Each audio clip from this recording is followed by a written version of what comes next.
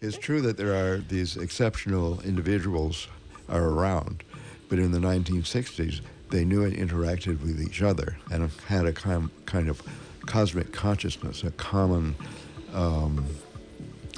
soul, as it were, the soul of the community. You know, the species identity of some kind? The species field. Well, way beyond species. Yeah.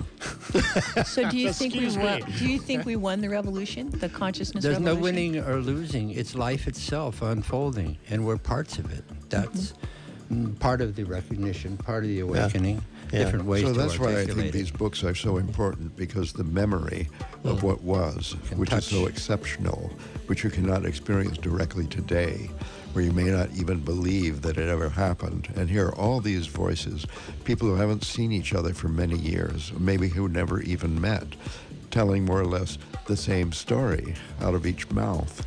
And each person refers to experiences that were touched upon in other chapters by other people in the same place, in the same time, but in completely different conscious collectives. So there were communes, there was organic food, there was meditation practice, there was the importation of Eastern mysticism. There were so many things which combined into this gigantic complex system, which no longer exists, but the memory is still here because some of the people have died, but many are seniors, but they still have their memories, and they write very well.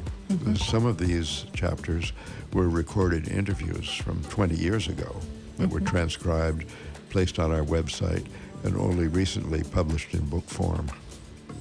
Have any 60s deathbed revelations that come through later on in life that they reflected on after living to this? Well, there were, the culture more or less vanished, but it has derivatives that exist today, which are the flowers coming out of roots that were planted back then.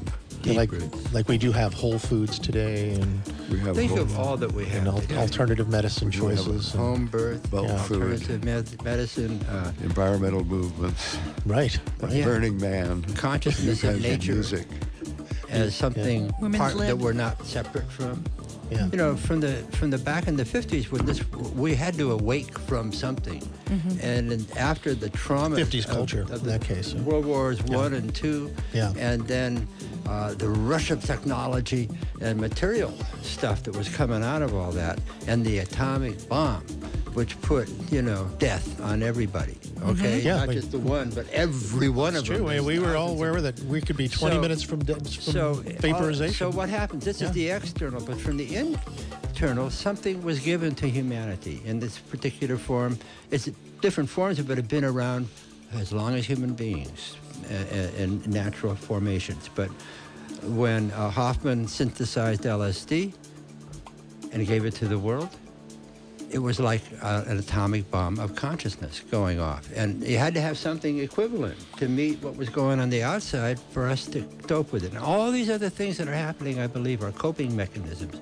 When you see the breakdown of what's there and it's not working, then you have to do something different.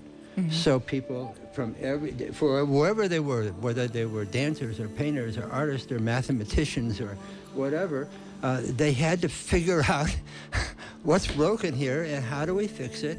And there's so many answers because there are so many fractures in the materialistic belief that this is all there is.